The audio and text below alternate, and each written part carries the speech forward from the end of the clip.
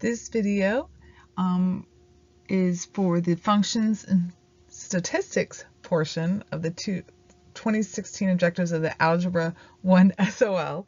It goes over the objectives that fall into the functions and statistics section. All right, the first part we're going to talk about is domain and range. Okay, so let's review what domain and range is. Domain is your set of x's.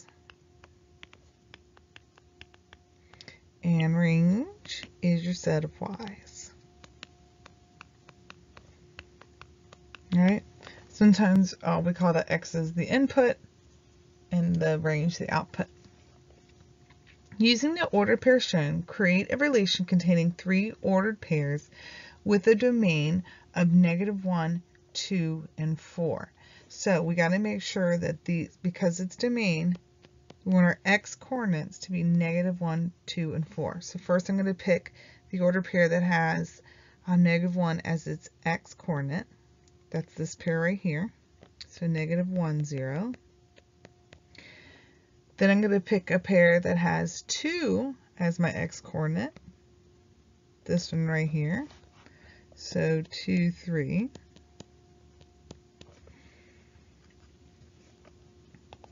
And then I'm going to pick the one that has 4 as my x-coordinate, this pair right here, 4, -2.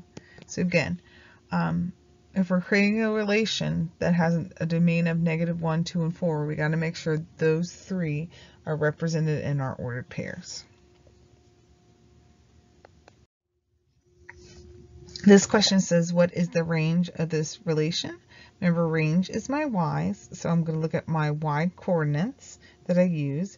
Right away, I can tell that A is not our right answer because it says x, such that x is in between those numbers, but range is asking for y's. So this is a discontinuous graph. So all I have to do is list out the y coordinates that I use. So -4, I use 0. I use the y coordinate 2 and the y coordinate of 4. So the answer is D. -4, 0, 2, and 4, because those are the y coordinates of these points. So this is the point 0, -4. This is the point 3, 2. This is the point -3, 0. And this is the point -2, 4. And so again, the y coordinates I use are 4, 0, 2, -4.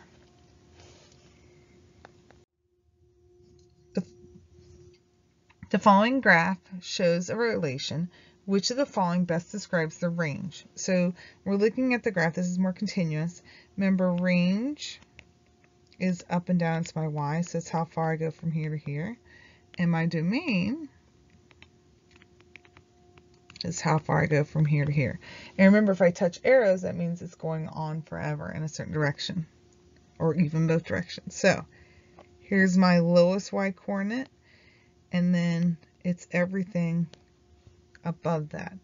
So it's all real numbers greater than, because it's above, -4. Just so you know, if they're asking for a domain, the domain would go from here to here. So the domain would be all real numbers because I go from arrow to arrow. But again, they're not asking for that. They're asking for the range.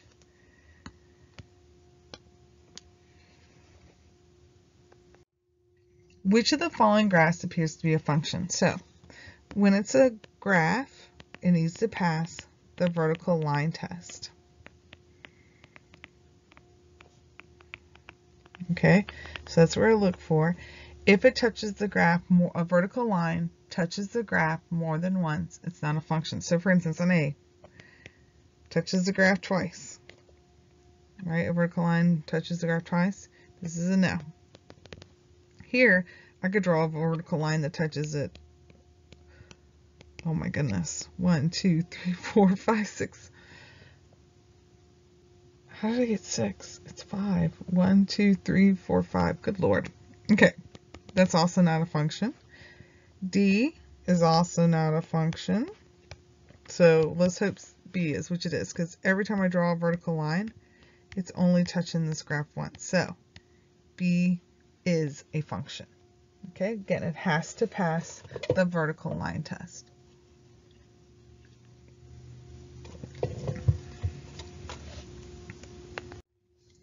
Which graph appears to show relations that's not a function? Now, they don't always have the not highlighted, so be careful. Make sure you read the question. So look at A. A is a vertical line, and that will definitely not pass the vertical line test because one vertical line touches every point of that graph. Again, this one passes the vertical line test, this passes, this horizontal line passes, but A is a vertical line, so that one is not a function.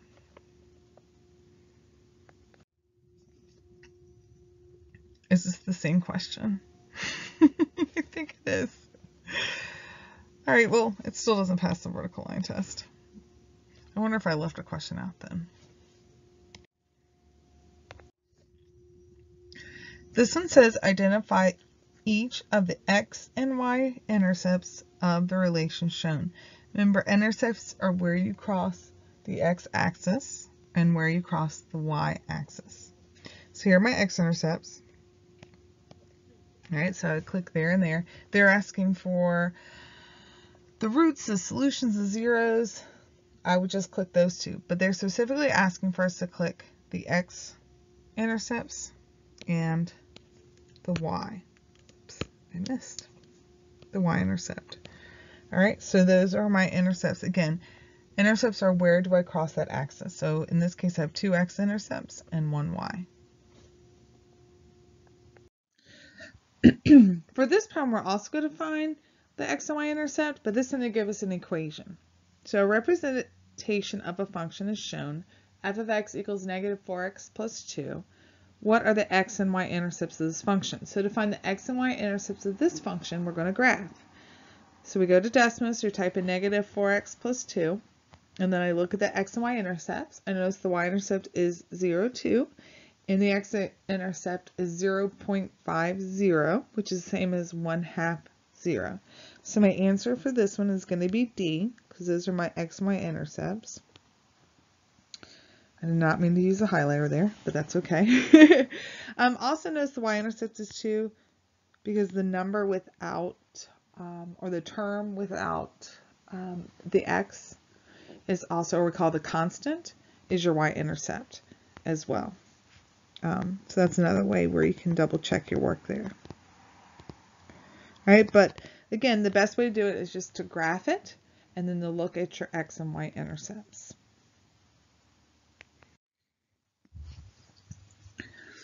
This is another problem. We're going to graph the equation to interpret the graph and get information from it. Again, whenever you see a quadratic, that x squared, most of the time, if not all the time on this, we're just going to graph it and look at it for information. So look at function g. G of x equals 9x squared minus 16, which contains the only zeros of function g. So remember, your zeros are the same as your roots, your solutions. They're your x-intercepts. So I graphed it in Desmos, and notice it crosses at negative 1.33 repeating and 1.33 repeating. And when I looked at A, I typed in, I said, okay, well, it could be negative 4/3 and 4/3. So I typed those in the decimal, and those Desmos, and those are the decimals that match my two x-intercepts there. But also notice like B has 3 x-intercepts, but our graph only has 2. This graph definitely doesn't cross at 16 and 9, and it again, it can't be D because there's 3 intercepts there. So my solution is A. The zeros of the function are negative 4/3 and 4/3. Remember, your zero is the same as your roots, your solutions, your x-intercepts when it comes to quadratics. All right. Remember, if they ask for the factors have opposite signs. Don't forget that. What is f of negative 8 for the function f? F of x equals 11 times x minus 24 all over 2. And if I look, again, I can put this into Desmos again, type in my function just as I see it, and then I'm going to type in f negative 8, and then it tells me that that is negative 176. Again, they're just substituting negative 8 into the function, substituting x, and evaluating. But let Desmos do that for you too. F of x equals 11 times x minus 24, the quantity x minus 24, all over 2. Type in f of negative 8, and it tells me that it's negative 176.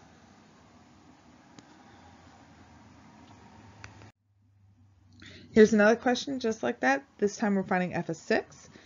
If f of x equals x minus 3 squared, so the difference of x minus 3 squared, the difference of x minus 3 squared, the difference of x and 3 squared plus 1, what is f of 6? Type the function into Desmos, type in f of 6 right after that, and I get that that would be 10.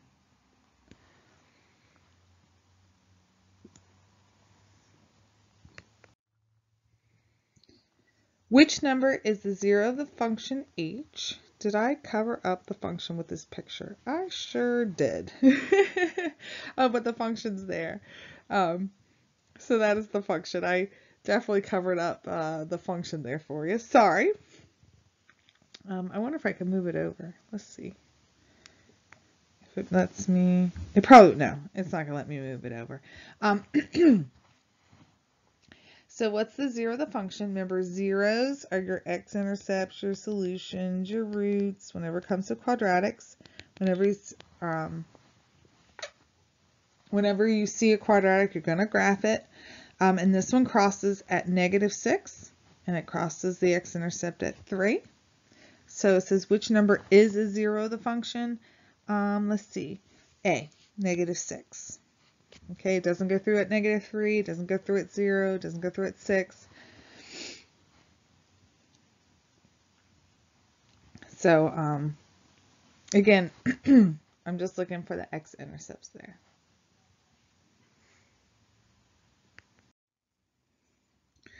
Which of these functions has 2 zeros? So again, which of these, oh, exactly 2 different zeros. So what they're saying is which function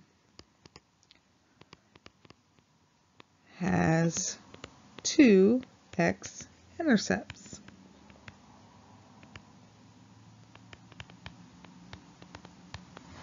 All right, so I graphed the first function. That's red, and if you look at my red function here, it only goes, in fact, it doesn't have an x-intercept at all in my picture, but eventually it does cross down in this region, so that will have just one x-intercept. G of x, again, is this blue line. It only has one x-intercept. It is a y and an x, but only one x. The green function is quadratic, but it only intercepts at this one point. So that is not the function with 2 x-intercepts. The only one that has 2 x-intercepts is the purple function here. It has an x-intercept in 2 places there. So it's the only one with 2 different zeros. So that would be d k of x equals x squared plus 11x plus 24.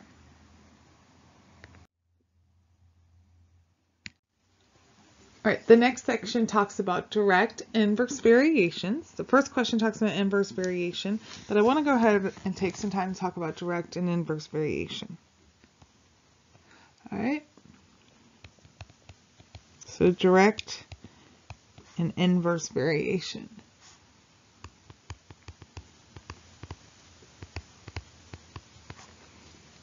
All right, so direct variations, if you remember, x increases as y increases, or they decrease together. Oops, that is not decreasing. Inverse, x is going to go up when y goes down, and vice versa. or as x goes down, y goes up. Right?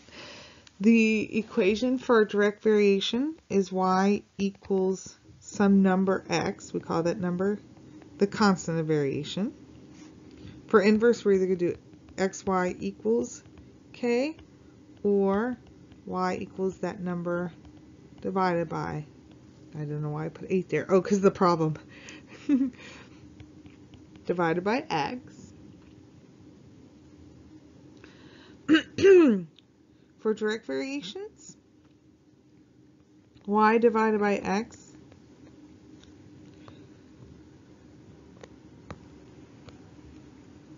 is going to be the same number, or a constant of variation, so same number every time. And for inverse variations, when we multiply, they're going to be the constant of variation, or the same number.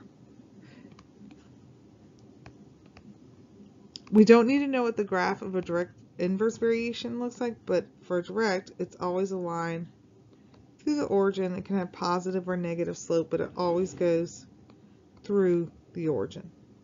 And we'll talk about that more in another problem. So this relation is an inverse variation. Notice as my x's increase, so if I go from -1 to -2 to -1 to 4, my y's actually go down. They actually get smaller. So 4 to 8 to -2. Okay, which equation represents this relation? So if I look, the only one of these that's in the right form of a inverse variation is this one right here. Okay.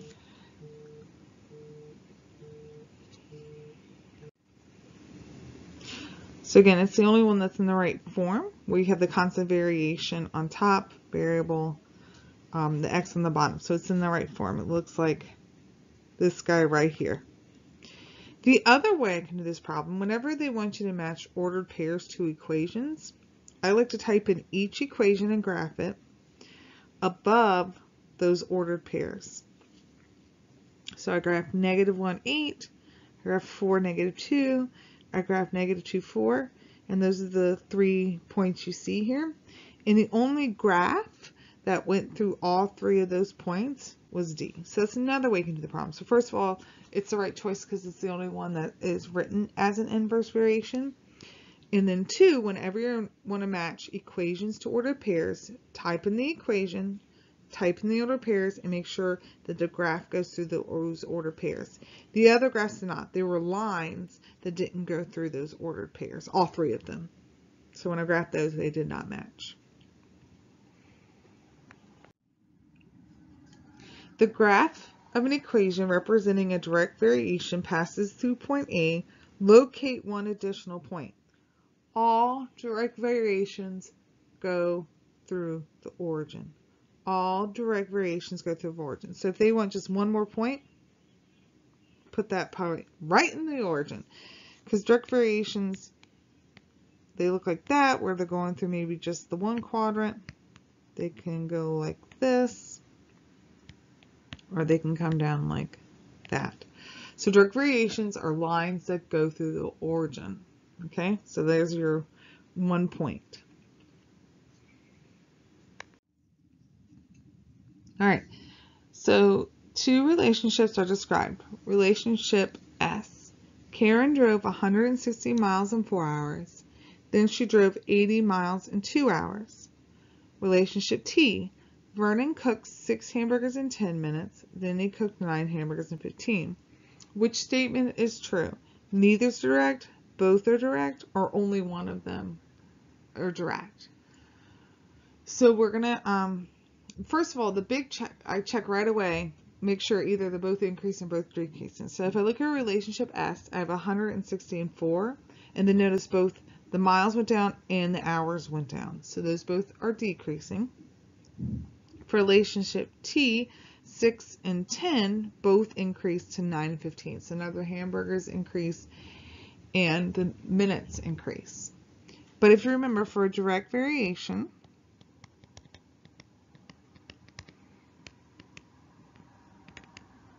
One of the things you remember is y divided by x needs to equal the same number. It needs to equal k, or the same number every time, remember, constant of variation. For an inverse, it would be y times x would equal the same number. Yeah, so again, inverse variation, let's write that down. We'll write it down. Inverse variation, when you multiply, you get the same number every time. Direct divide, inverse multiply. Why am I putting the word direct? Okay, same number. All right, so let's check relationship S first. So for relationship S, I have 160 divided by 4, which would be 40. And then 80 divided by 2, which is also 40. So our constant of variation for that direct variation would be 40. So that's good. Let's try T. We're going to do 10 divided by, or 6 divided by 10, 10 divided by 6. We'll put them in the same order. So let's do 6 divided by 10. All right. And I'm not going to lie, I'm going to have to put that in the calculator. So 6 divided by 10, I'm going to put that in the Desmos.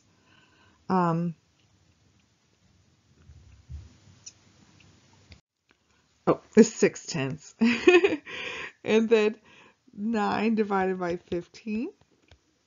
When I type that in, it's also 6/10. So it has a constant of variation of 6/10. So it is also direct. So both relationships are direct variations.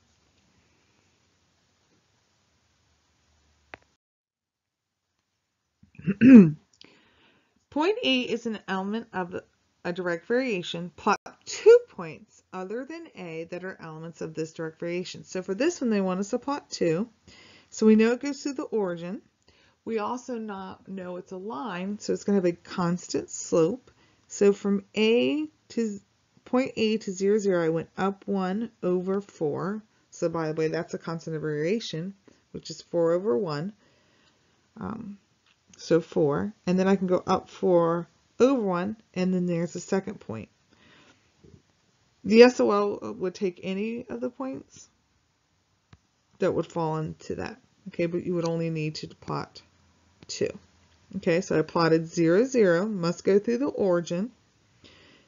And then I knew it had a constant slope. So when I drew the slope, which is up 4 over 1. And then if I keep going up 4 over 1, I can get additional points. I only need 2. And then I also could work backwards to get another point there.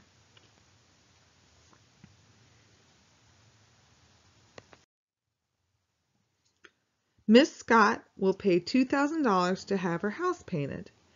The amount each painter earns, A, varies inversely for the number of painters in that will paint the house. Which equation best represents this situation? So remember, direct and inverse variations, there's no addition or subtraction in them. Boom, those don't work. Choice C is A equals 2,000 times N. That is in direct variation equation, but they say that this is inverse. All right, variation. Why am I forgetting how to spell variation? That does not look right. There we go. Okay, because remember, it's always y equals some constant of variation times x. They use different variables there, but that's where the number is. Our answer is choice D, because remember, an inverse variation is going to be y times x equals k, or xy equals k. I think that's where we normally wrote it. Or y equals that number divided by x, and this is in the right form, a times n, so those would be our two variables. Okay, so the answer to this one is D, because it's an inverse variation and it's the only equation in the correct form.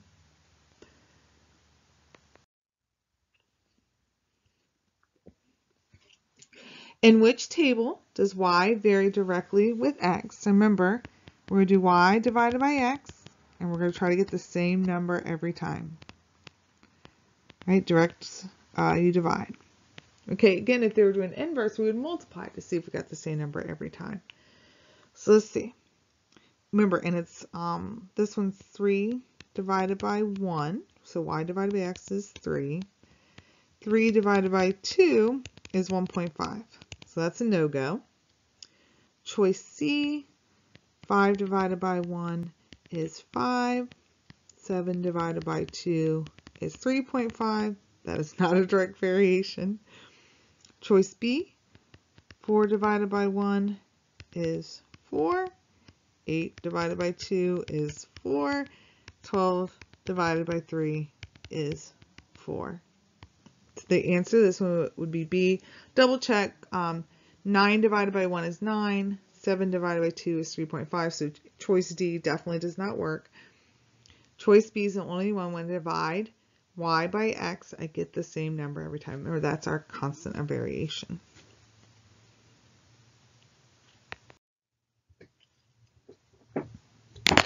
So the next section of this, we're going to be comparing tables to equations. Okay, tables to equations. So this says which equation represents the pattern shown in the table. So there's a couple of ways we could do this. The best way is we're going to hit this plus button here. We're going to select the table icon. We're going to fill in the table so it matches the table on the SOL. Then we're going to graph each line and see which one goes through those 3 points. So if we look at the black line is the first choice. Notice it does not go through all 3 points. The purple line also does not go through all 3 points. The black line does not go through all the points. Oh, they give us 2 black lines. See, now that's something we got to be careful of. So make sure when you do that, you can change the colors. You can just click on this and you can change the colors. And then red goes through all the points, all 4 points. 1, 2, 3, 4. Okay. All right, so the red line is 3x minus 1. So that's choice D. So click the plus point, fill in your table. I like to always delete everything when I make a new table, by the way, to make sure it says x1 and y1, which becomes more important with some other problems. Type in each equation, see which one goes through all of those points.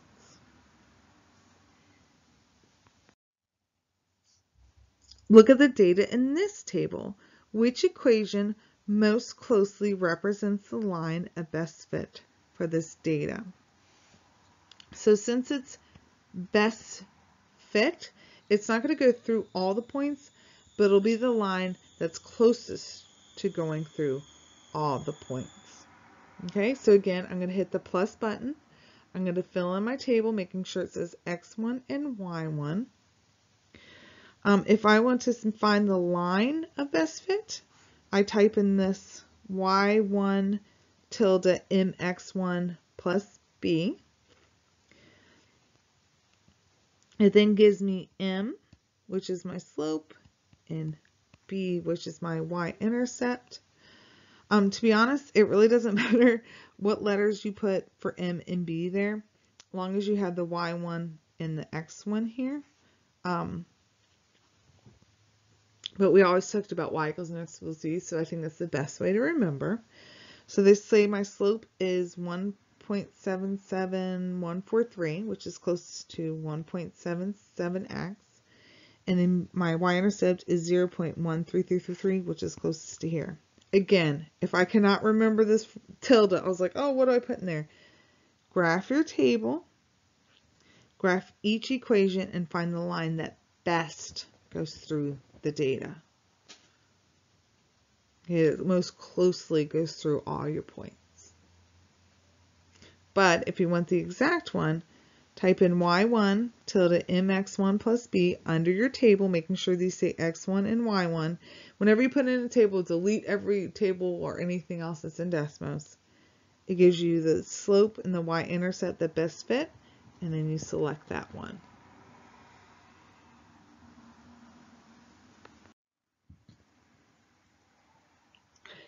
The number of complaints a company received at the end of each of 6 weeks is shown in the table. Based on the line of best fit, how many complaints would the company expect at the end of 8? Again, line of best fit, when we see that, we're going to think this guy. Okay, that's the line of best fit that we're going to type in to Desmos. Making sure it says X1 and Y1 on the table, I fill it in. Again, you hit the plus button, select table, and fill it in. Type in the Y1 tilde MX1 plus B, and it'll give me what my Y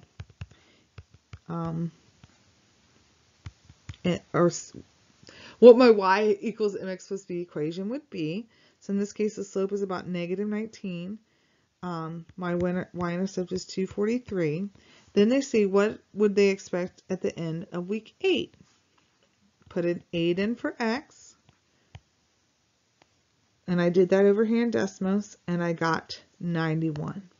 Okay, so substitute that 8 in for x, and I get 91.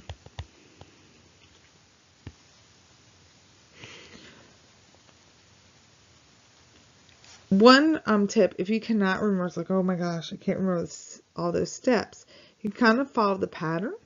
Okay, see what kind of pattern it's making. But notice these are going up, my weeks are going up by 1. My complaints look like they're going down about 20 every time, every week. Week 8, so I would have 7 and 8. So it would not go by number 20, but go down by about 40. And 130 minus 40 is 90. And this is the closest one that goes to that. So if you can't remember the steps, kind of see if you can figure out what the pattern's happening, and then make a best guess based on that. But if you want the exact answer, the exact one they're looking for, put it in the table, get an equation, and substitute your number in for that equation.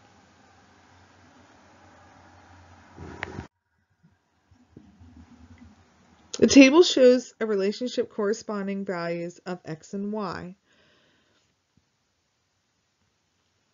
Sorry, let me read that again. The table shows the relationship between corresponding values of x and y. To determine the y value, and then they give us some choices of what we're doing to x every time. So what I did is, again, I filled in the table here. I put my plus, clicked my plus button, select the table, filled it in, and then I got different equations for x. So first it says add 3 to the x value, and I typed that in, and it didn't go through the points. Notice neither purple one does, but the x plus 3 one, which is this one right here, because I know its y-intercept is 3, doesn't go through that. It says subtract x from that, or subtract 3 from the x value. That didn't go through all those points. Divide x by 3 and then add 1. That is the other purple line with the that had the y-intercept 1. It too did not get through all the points. And then it says to divide the x value by 3 and subtract 1, which is my black line here. If you notice, it goes through all of the points. Right? So my choice here is going to be D. So if they want you to match a table to things, we're going to type the table in. And if they give us equations, we're going to type the equations in. And if they give us statements, we're going to write equations for the statements and then see which ones go through the points. Or if it says best fit, you can figure out which one most closely goes through all the points.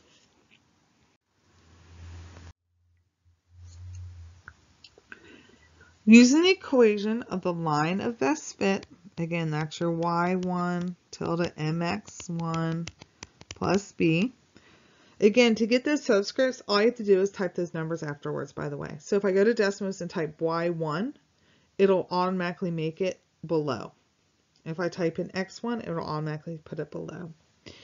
Using the equation of the line of best fit, which number is the best prediction of the output when the input is 13?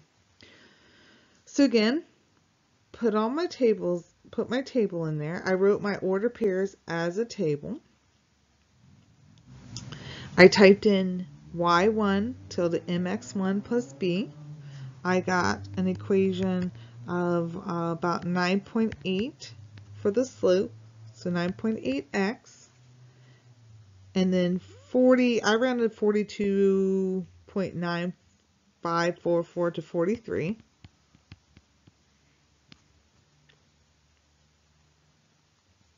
And then they said for an input of 13. Input is always x, so I put in 13 for x. And when I put that into the calculator, I got 170.4, which is the closest to 170. Again, I could always look for a pattern. I'd have to put my x's in order for that one and try to make a best guess.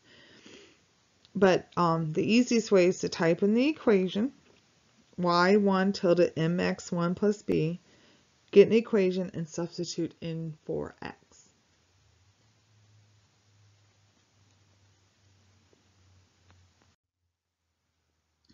Which equation best represents this data set? All right, so I put in the table. All right, I fill my table in, plus button, fill in my table. I can type in each equation, see which one most closely represents all those points. All right, I could type them all in and see which one most closely represents the points.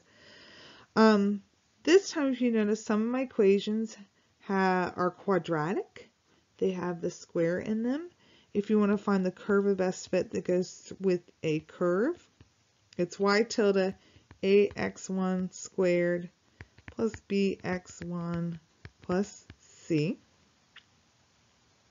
When I typed that in, it gave me A, B, and C. And if you notice, I got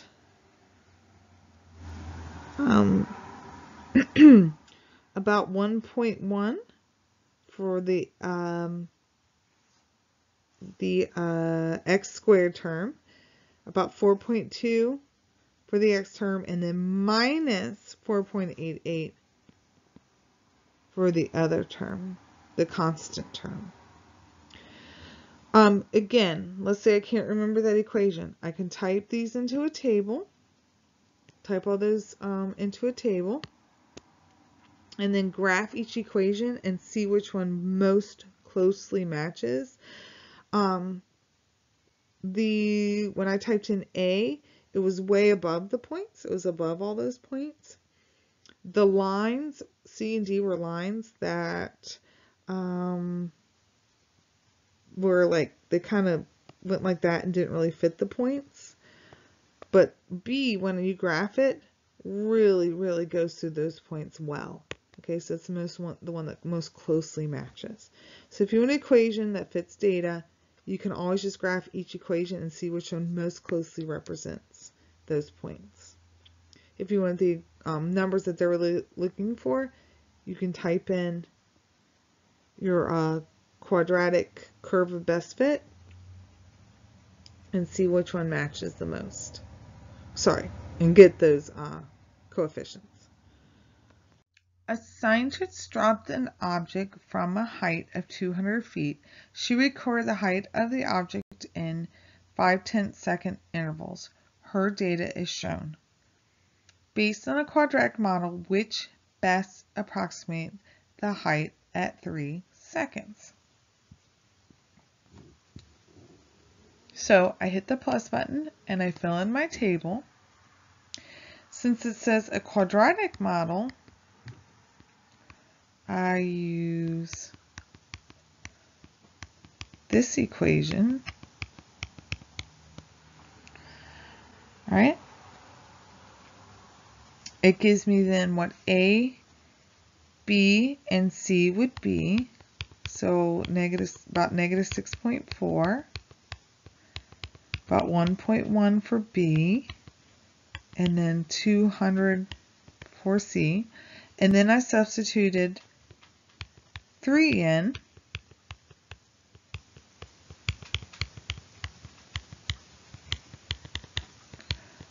for both x's. All right, substitute 3 in for both x's, and it gave me 55.7, which is about 55 feet. Again, if you need to make a best guess, let's say you can't remember the equation that goes through, look for a pattern. I notice these are going up by 0.5 every time, and they're looking for 3.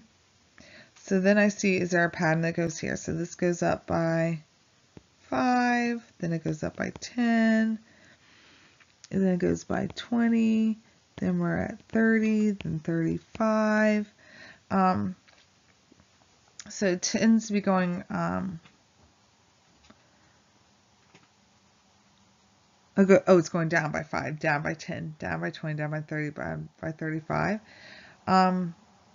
Another good reason 55 would work is because that would mean the next bit is going down by 45. So it's kind of following the pattern of increasing and then going like by 5. So like 5 and then 10 and then 20 and then increasing that way. So that's another way that you can check your work as well to make sure it fits that pattern. But again, the best way to do it, type in your table, put in the quadratic model, and then fill in for x.